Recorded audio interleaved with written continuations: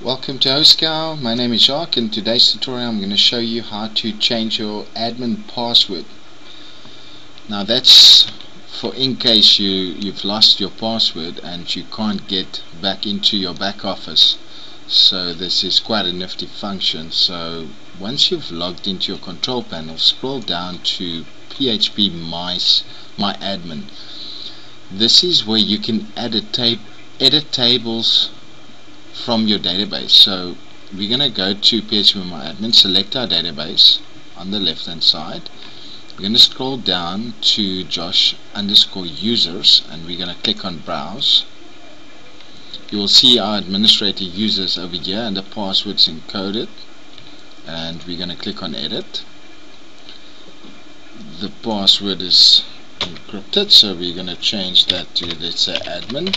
It was password.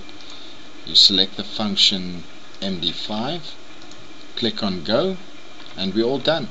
It updated the administrator user and it changed the password from password to admin. You can close down PHP my admin now.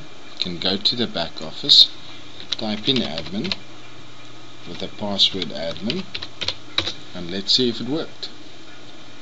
Great, it worked, and that covers the section of how to change your administrative password. Thank you for watching.